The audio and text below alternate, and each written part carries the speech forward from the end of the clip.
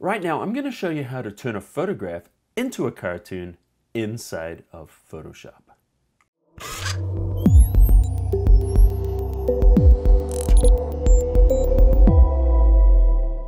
Hey Cafe crew, it's Colin Smith here from photoshopcafe.com, the very best place to learn Photoshop and Lightroom. So today I've got a great tutorial for you guys, going to love this one. It's how to turn a photograph into a comic book style cartoon.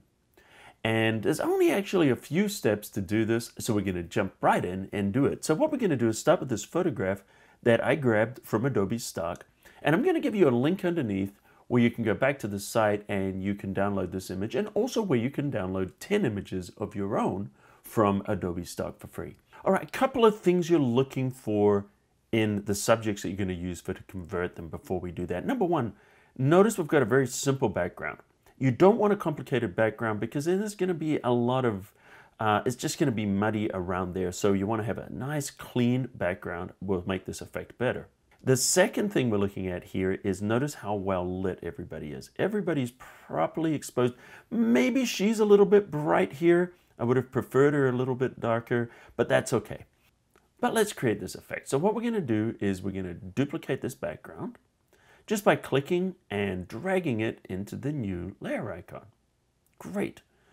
Now, what we're going to do is we're going to go up here under Filter, and we're going to go to Other, and then we're going to go down to High Pass. All right, and we're going to apply this, and this is the same filter that we use for high pass sharpening.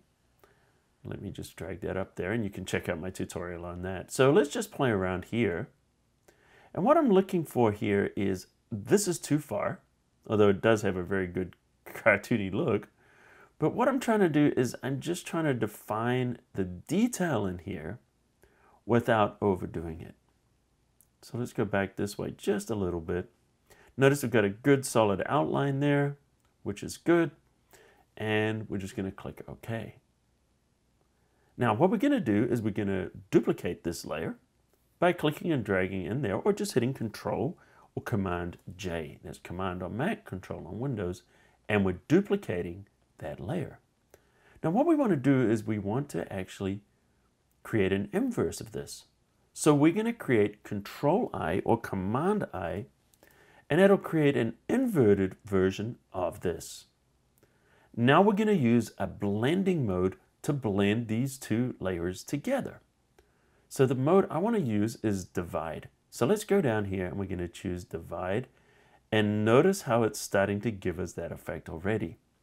Now I want to intensify that a little bit. So here's an interesting thing. If I select both of these, by the way, I'm just hitting the Shift key and clicking on the bottom layer to select both, and I merge these together, Control E, Command E on Mac.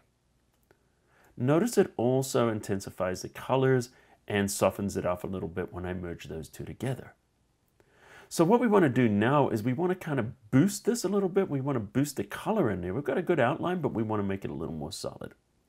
So we want to go into Levels, and we're just going to hit Control or Command L. You might notice I'm using a lot of keyboard shortcuts, and that's because it's a lot faster than going through the menu. So I'm going to give you these keyboard shortcuts. I'm going to overlay them, and you'll notice in all my tutorials, I use them a lot. Because once you get used to it, you can do this in seconds by using keyboard shortcuts versus dragging around inside of the menus. All right, so what we want to do now is we want to intensify this. See this gap here? That means that there's no pixel information in here. So what we want to do is pull our black slider all the way up until now it's starting to hit in there. And notice now that these dark areas are now becoming more of a solid black. If we push it further in, they're going to become a very, very dark. And you can see we've got an extremely dark outline, but that's maybe a little too much. So let's pull it back a little bit there. And then I'm just going to play around a little in the midtones. So what I'm doing is I'm pushing those midtones a little bit there to just kind of pop this detail. So what we're starting to get now is something that looks like a pencil and ink kind of look right now. So we're going to click OK. Now what we want to do now is add a little bit more of the solid areas, the areas of the texture here. We want to add more of the color. So we're going to take our original background color, Control or Command J, make a copy of it, and then just drag it to the top. You'll see that little blue, release, and now we've got that on top. So before we merge this in, what we want to do is just kind of soften off some of the detail because we have that already under here.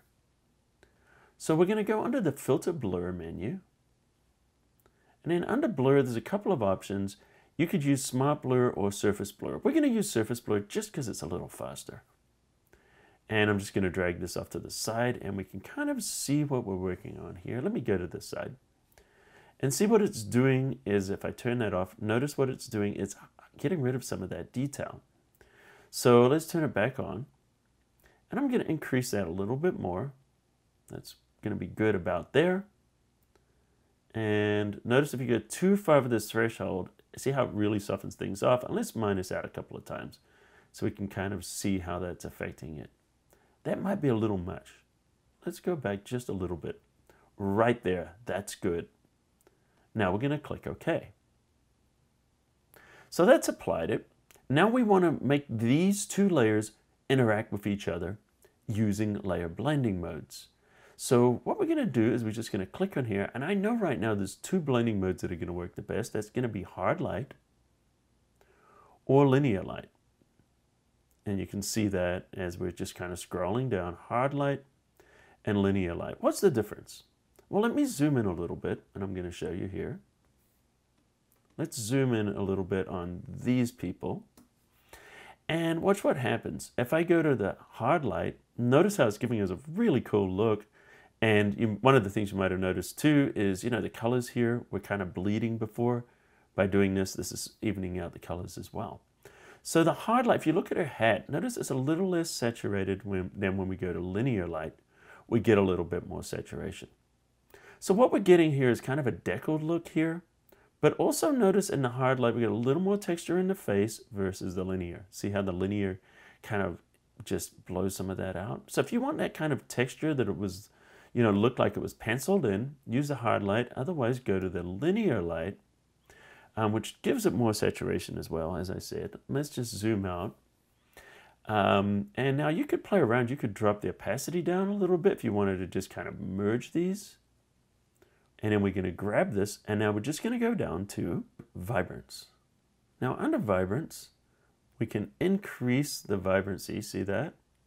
And just give the saturation just a little tweak because, you know, we're going for the comic book kind of style. And then you can just tune it by using the blending mode and the opacity to get the exact look that you're going for the particular style you want. All right, question of the week. Do you guys like cartoons or comic books? Yes or no? And also, if you do you prefer Marvel or DC? I'd love to know. Let me know in the links underneath. Okay, so also don't forget to grab your 10 free images from Adobe Stock. The links are underneath. And also, you can be a contributor at Adobe Stock. All you need to do is click underneath and you can sign up. It's super easy. You can get your images in front of millions of people and make a little extra money. So also don't forget, if you like this video, smash that like button into dust. And also, if you like these kind of tutorials and you'd like more, hit the subscribe button right now. Get a new tutorial from me every single week. And ring that bell so you'll know when I upload. So thanks for watching, guys. And until next time, I'll see you at the cafe.